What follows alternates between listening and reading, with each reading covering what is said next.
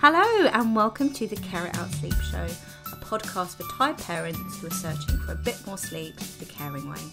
I'm your host, Kerry Secker, infant sleep consultant, founder of my unique sleep approach, Care It Out, and your caring sleep supporter. I really hope you'll join me on my mission to get Smalls a settled night's sleep without the tears, training or techniques. I love talking about sleep and I can't wait to share my sleep subjects with you. My approach to getting you more sleep is simple, straightforward, but above all, it's got to make sense and feel best for you. Ready to get more sleep? Then let's get started. Hello and welcome to the Care It Out Sleep Show. You are listening to your host, Kerry Secker, and Happy New Year! I don't know when it's out, when we can stop saying that. It feels really weird. It seems like a really long time ago now. I've only been back to work just over a week, but I really hope you had a lovely Christmas with your families, and I am wishing you all the best for 2020. I'm really hoping it is sleep fueled for you. Fueled or filled for you. But yeah, I am really glad to be back. This is the podcast stopped for a bit over Christmas. I had a break with my friends and family. It was really lovely, even though it feels like a long time ago. But I am raring to go for 2020 and I can't wait to get stuck into the podcast series for you. This is the first one of 2020. And it's also the first one that I am recording in the new office, which seems very exciting. For those of you that don't know, we moved offices, I think it was just the beginning of December. Again, it feels like such a long time ago. And it's just really nice to be in our own space. And yeah, it's absolutely lovely. But because it was so busy with the run up to Christmas and everything else was going on, I didn't record anything here. So it feels doubly exciting. First one of 2020 and the first one in the new office. I am going to get straight stuck in. I've really missed talking about my favourite subject, sleep. So I'm going to get straight back into the next sleep series. And today's podcast is all about bedtime routine. And I thought it would be really useful to do a podcast on the bedtime routine, a Q&A let's start again. I thought it'd be really useful to do a bedtime routine Q&A session because, as you can imagine, I get asked loads of questions and I don't mind because I'm passionate about talking about sleep and answering as many as I possibly can. And this year on Instagram, on the sleep socials as I like to call them, on Instagram and Facebook, blogs and things, I'm taking it right back to bedtime basics and kind of doing a refresher in my sleep steps. So my bedtime basics are naps and bedtime routine, bedtime boundaries or how they're settling to sleep, and then what we're actually doing at the wake ups. And like most things on my approach, I like to keep things really super simple and straightforward. And your bedtime basics, it does what it says on the tin. Really basic advice that I feel that needs to be accessible and affordable to everybody. I put it out there all the time. And it really is, it's your basics, but it's also your basis of getting to a settled night's sleep. So today's sleep subject is bedtime routine, and I'm going to go through and answer 8 of my most frequently asked questions on this subject for you. I'm just going to dive straight in with the questions and then go from there. So question number 1, when can you start off a bedtime routine? Again, get asked this all the time. And like most things on my approach, which is probably annoying to hear all the time when I talk about this, but there is no right or wrong. It's more about, there's no right or wrong. It's when you feel you and your baby are ready really for a bedtime routine. I think the important thing to remember is what a bedtime routine is. So I separate out bedtime routine from how your little one goes to sleep. They are linked, and sometimes how your little one goes to sleep is in the bedtime routine. But for the purpose of this podcast, I'm going to separate it out. And all a bedtime routine really is I like to call bedtime routine preparation for sleep separation. Because going down to sleep is a period of separation from you for your little one, even if it's for a really short amount of time. And what the bedtime routine does is it's preparing your little one for this separation, and it's calming and cueing them down and letting them know that sleep is coming. So that's all your bedtime routine is. It doesn't need to be rigid, convoluted or complicated. I definitely overcomplicated that sentence there. It could be, like most things on my approach, again, I like to keep things as simple and straightforward as possible, path of least resistance. So it could even be as simple as doing 2 or 3 things in the same order before bed every night. Now this can be really, really boring for you, and sometimes for your little one too. But what it's doing, if you're doing the same thing in the same order every single night, it starts to feel familiar. It can let your little one know what's coming next. They can anticipate it, and it makes them feel safe and settled. And babies love that, especially newborn babies or babies in the 4th trimester. But you could equally apply that to babies of any age, to be honest. So going back to that you don't have to overcomplicate it and do lots of difficult things before bed. It could be something as simple as doing the 2 or 3 things before, in the same order every single night before your little one goes down to bed. And these could be things so simple like changing the nappy in the same order every time, getting them dressed in their pajamas, singing a song, going into their sleep space. Bedtime routine looks different to every family. There's no right or wrong. Your way is okay. But that's what a bedtime routine is. 2 or 3 things in the same order every single night before bed. And because it's so simple, you can choose to start a bedtime routine off from newborn. And again, it might not hurt. It's natural. You might not want to hear this, but it's natural that at that newborn stage that sleep can take a while to settle. And it's not going to have a huge impact on the night, but it can be useful for both you it marks the end of the day. It's something to do at that witching hour when everyone's getting a bit tired and we don't know what to do, but it also can help establish that bedtime routine from the get-go. So to answer that question, when can you start a bedtime routine? My approach is that there's no right or wrong. It's when you feel you and your baby are ready, and that could be from newborn, from day dot. You could just start off those simple 2 or 3 things.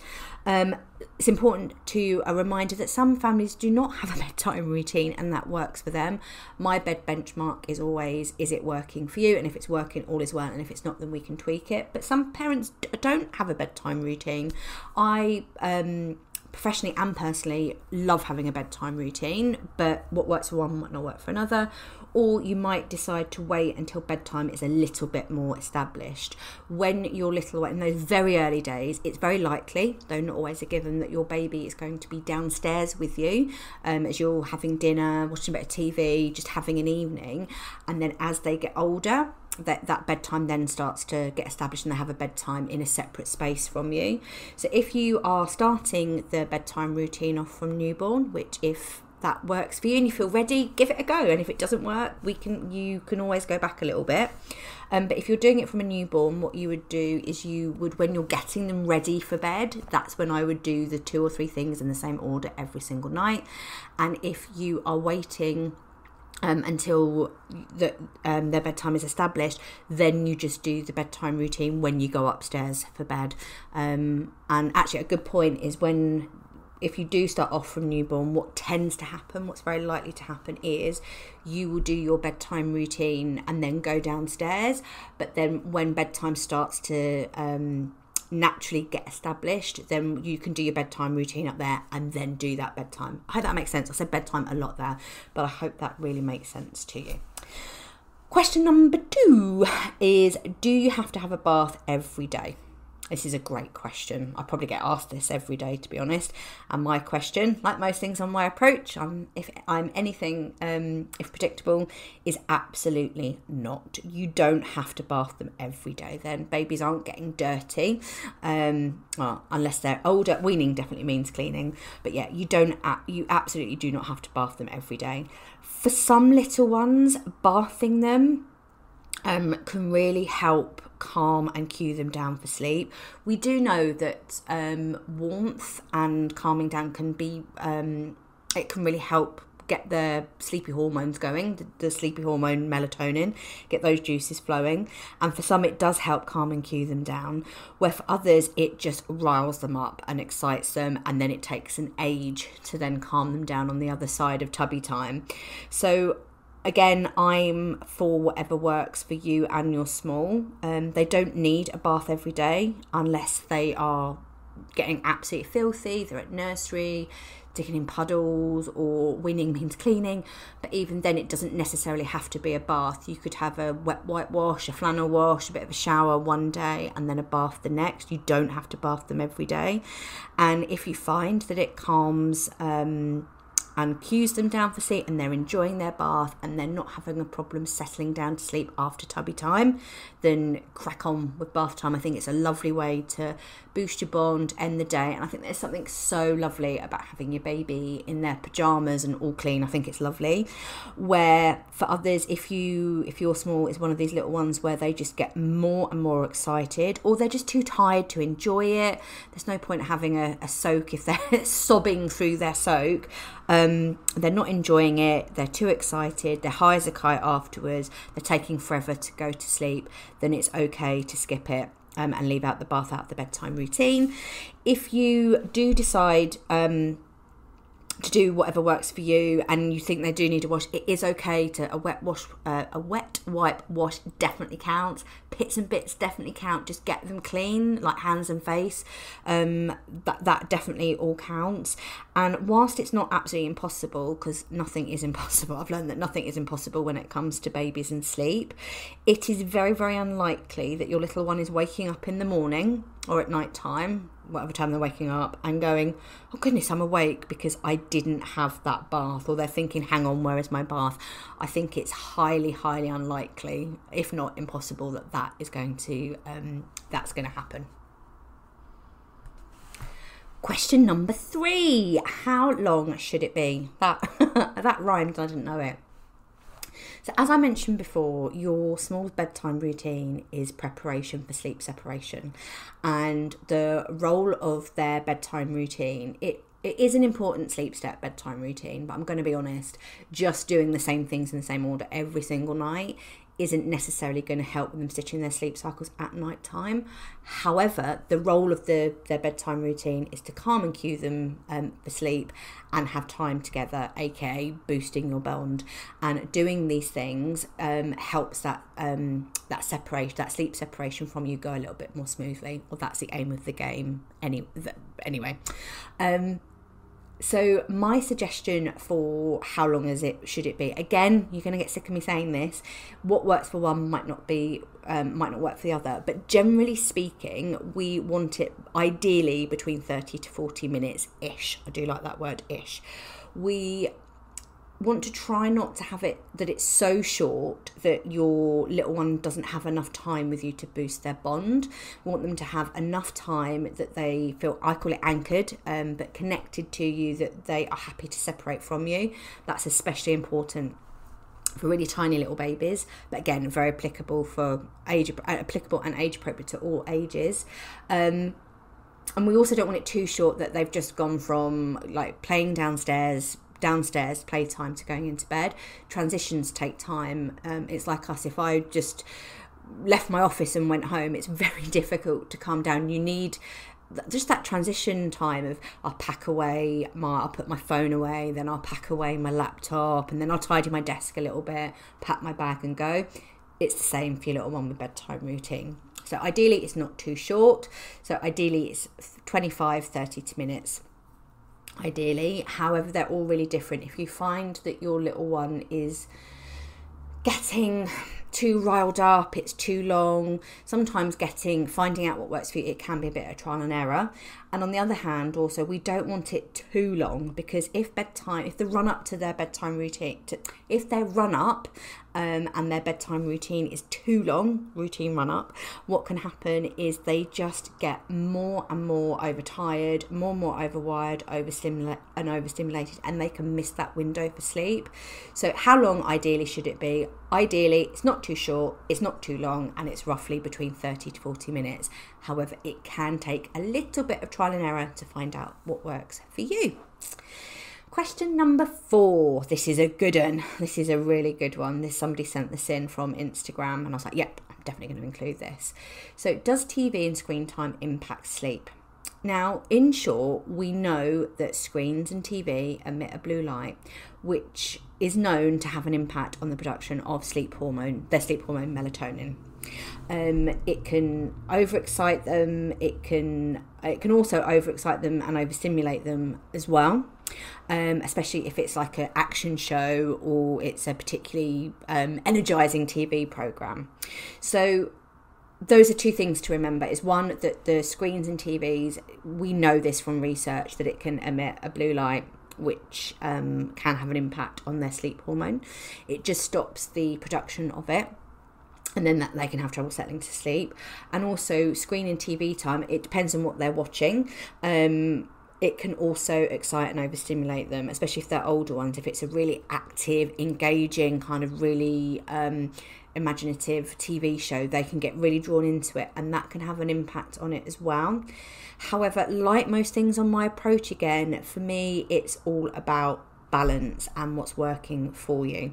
And again, I'm not saying it's completely impossible, because nothing is impossible, but I worked as a nanny for 18 years, and many of them would have a little bit of TV time before bed and going out to bed, and it didn't impact them, and they went to bed nicely and they settled to sleep nicely. They enjoyed their bedtime routine, they settled to sleep nicely, and they had a decent night's sleep, like they had a settled night's sleep. And it's the same with families on my practice. Some families, again, it's what works for you. Some families are completely not against it, but they're just not interested in TV time. Some maybe they are against it. It's just not for them, and that's absolutely fine. And again, I can only talk from my experience on my practice. Lots of families, they watch the TV, and again, not having an impact. And again, this is just my experience, is I've never ever stopped them watching TV. I wouldn't introduce it. So if I was working with a family, I wouldn't introduce TV time as part of their bedtime routine or suggest we start doing it. But at the same time, I've never suggested to a family we need to stop. From my experience, I've never found that it's impacted settling to sleep, bedtime routine, settled night sleep either. That's not to say it's not going to for yours. So I think it's about finding that balance. So in short, screens do emit a blue light. We definitely know that, which can have an impact on the production of sleep hormone. It just stops them from, the blue light stops them from producing the sleepy hormone melatonin, and that can have an impact on them calming down for sleep, settling to sleep, and having a settled night's sleep. And also it depends on their age, what they are watching. But TV and screen time, and games actually, because screens and games, I think that's where I was going with that, can actually excite, overstimulate them and rile them up, especially action shows or like imagination things. I mentioned that before. So I really think, again, it comes back to that balance, finding out what works for you and your little one. I think if you're having a little bit of TV time in your bedtime routine and it's all working, then I think that's absolutely fine. But if it isn't, then you might want to think about reducing the TV time or stopping it altogether. If you're having TV time and screen time in your bedtime routine, there are a few guidelines. The top three are that I wouldn't have, if we can, I wouldn't have TVs and screen times, phones actually in the bedroom. I would have it outside of the bedroom, and ideally before they go to their bath time or they're starting the bedtime routine prep. The other one is that, it sounds so obvious, but I think it's definitely worth saying, that they are watching age-appropriate material on the screens and TV, that they're watching something suitable for their age and they're not getting overexcited on it. And the other thing is, it's like anything in life, it's not about overindulging in it. 5 or 10 minutes as part of their bedtime routine is absolutely fine. But like if they're sitting there glued to the TV or screen, I'm sure none of you are doing this before bed, then that can have an impact. And sometimes it's not even to do with the blue light. It's just that they've sat down for such a long period of time that they then need to get rid of that excess energy that they've built up. I think that's really important. I've also done a blog on this, or I'm fairly sure I've done a blog on this. There's a blog on this somewhere, and what I will do is I will dig it out and I'll put it in the show notes. I'm pretty sure it will summarise what I've gone through, but I think this is a really important point, so I'll put it in the show notes for you. Question number 5, I think we're at question number 5, is should it be at the same time every night? Again, really frequently asked question. And within reason, yes, ideally it's roughly at the same time every night time. And this is because circadian rhythm, their sleep system, thrives on anchors and knowing what to expect. So doing the same things at roughly the same time each day can really help cement in that this is the body just knows what to expect. This is sleep time, this is bedtime routine. I know now this is my cue to calm down and start settling off to sleep. But again, it is balance, because we don't all do the same things to the dot each day, and that's okay. Quite often there's lots of expectations on babies, that smalls, all of us actually, that we're going to wake up at the same time every day, do the same thing at the same time every single day, nap the same length, etc, etc, etc. It's natural for it to sleep shift a little bit around. We can't always follow the clock, and actually following the clock can be incredibly stressful. One of my best tips is to block the clock. I have to be really careful how I say that, block the clock, because watching it sometimes, it can be useful, but constantly watching it and going to it by the dot can be really, really super stressful. So should it be at the same time every night? Ideally within reason it is. It's not swinging wildly. It's okay for it to move around a little bit, say 10, 20 minutes, but we don't want it be swinging wildly by 50 minutes, 60 minutes. I think an hour is far too much. But yeah, it is okay not to do things to the dot and follow the clock every day. Life isn't like that. Things happen, things come up. We can't always follow the clock to the letter, to the dot. So number 6 is it okay to splash in the bath? Another great question that was sent in via Instagram. I say yes to this, which is often quite surprising, because I know many people are like, there's this thought that you've got to be really super quiet in the run up to bedtime. And again, I just think it's wildly unrealistic, especially if you've got more than one child, for everybody to be completely quiet after dinner, not making eye contact, really quiet, nobody doing anything. It's just not going to happen in many, many houses. And I actually think it's okay to splash and play in the bath for 2 reasons. One, it's going to boost your bond and anchor your little one to you, which again we know is great to help that separation go a little bit more smoothly come sleep time. And also what it does is it's helping your little one get rid of that last bit of pent up energy, especially if they've sat still or they've had some quiet time. I think it's a great way to just kind of, it's like wiggling it all out, shaking it all out, and that shaking, then I'm not suggesting you shake them for 1 minute, but it's that kind of, when you shake something all out, it just feels instantly better. I hope that come across okay then. So yeah, it's okay to splash and play in the bath. You don't have to keep it quiet. Let them live their best life in there. Have a really loud tubby time. The reasons for this is, one, it can boost your bond, which can help that separation go smoothly. Secondly, you're not to shake your babies. I don't think I need to stress that, but it's more about just getting that energy out, and it's having a bit of a shake up. It can really help with setting them to sleep afterwards. But also, it's really good fun. Bath time.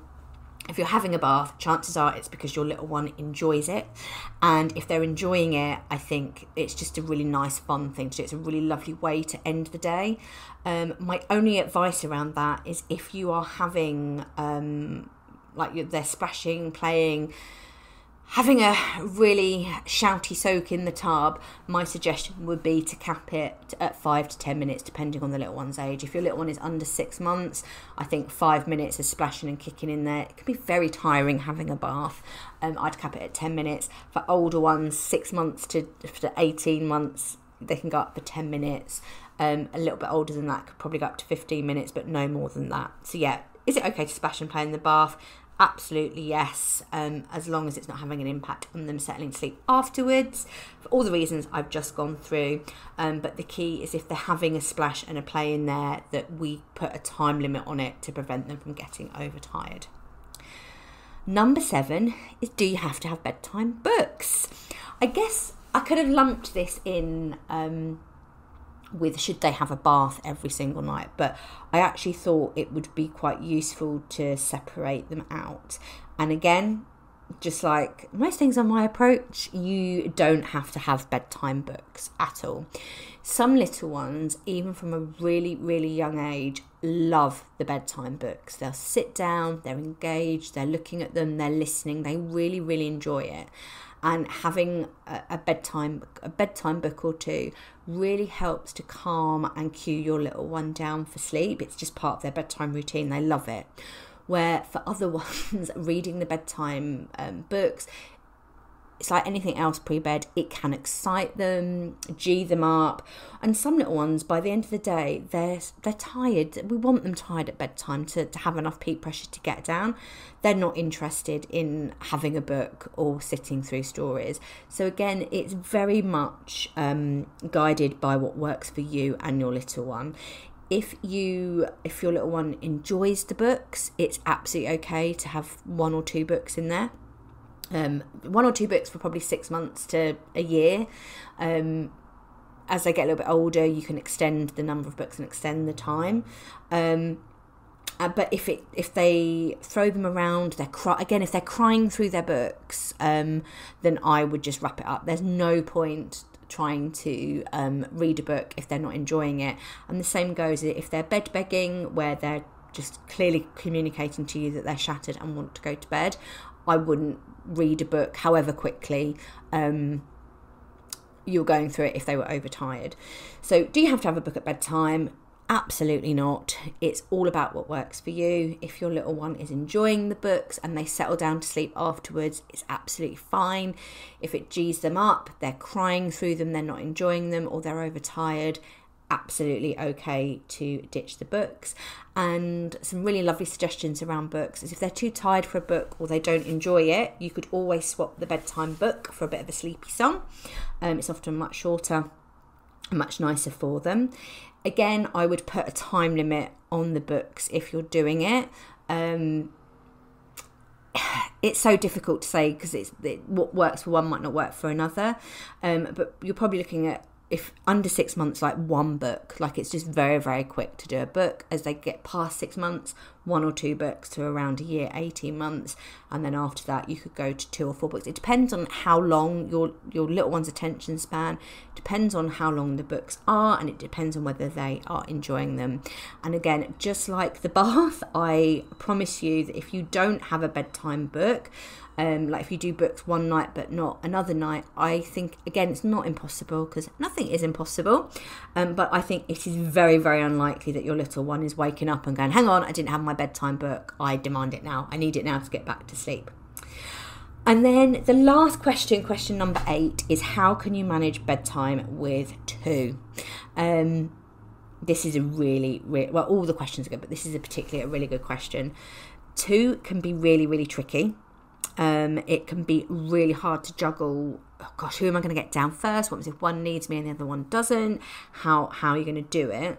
My practical suggestions, I've got loads of experience in my nanny days of bathing two or more children at the same time, including a baby.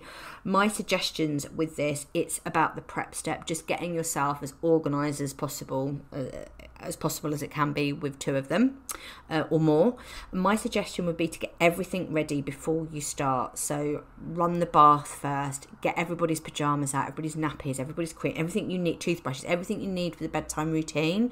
I would get that ready before you start.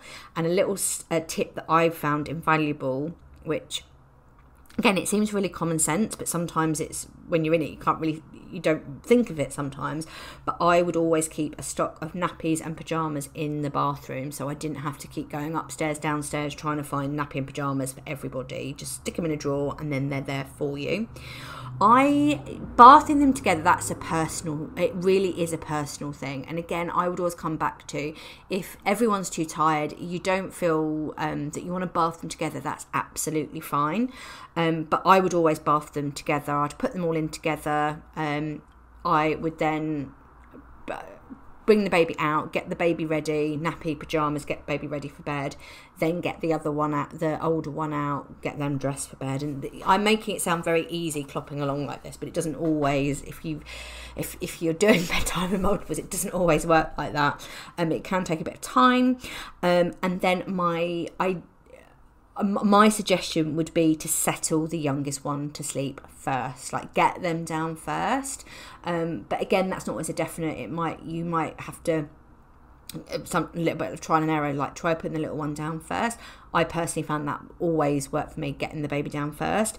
And then with the older one, as long as they're safe while you are setting the little one, they would either come with me, or they would sit in their bed or just outside the bedroom, and they would either have a little bit of screen time, or I really love a toddler bed box, or a bed bag where you put little toys in there, little things in there, and they know, again, it depends on their age, but they know that when you're settling the little one to bed, that they play with this, and it is just for bedtime. We don't have it during the day, so it keeps a little bit of its novelty. That can help massively. It can give you that little bit of time to get baby settled, and then you can go back to your older one, who's very likely to be a toddler unless you've got multiples. Then I would do the bed, if it's multiples, I would do the like twins, triplets, I would do them all together. The other thing that I used to find helpful as well is if you're putting the baby down first, the older one, you're more likely to be able to reason with the older one and communicate to you. Even if they're really young and they're not talking yet, you can communicate to them and say to them, it's not a bribe, because I'm not about bribing, and I think sometimes that can be, there's a very subtle difference between saying, right, if you do this, then I'm going to come back. That to me is a bribe, and I wouldn't feel comfortable doing that.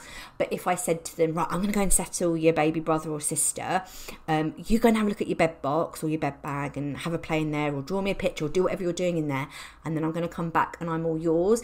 You're still saying the same thing, that I'm going to come back and spend time with you. So that's the bonus of them getting their sibling down to bed before them, is they get to feel a little bit more grown up because they're going to bed a little bit later, and they get you to themselves for a little bit. You can use that to your advantage without kind of dangling that over their head in a bribe. If you do this and do that, then I'm going to do this. So it is the same thing, it's just pedantics really and semantics, but that can help massively as well. I found most little ones would be quite cooperative with that. If you explained it to them, that you would get them down, get your baby brother and sister down, and then I'm all yours, and we can do something, whatever they want to do for 5 minutes. Choose a book, play with cars, quiet play. I found that quite helpful. That brings us to the end of our, I think it was 6 questions. Was it 6 or 8? No, it was 8 questions I've answered. I can't even remember. It's the end of my double day.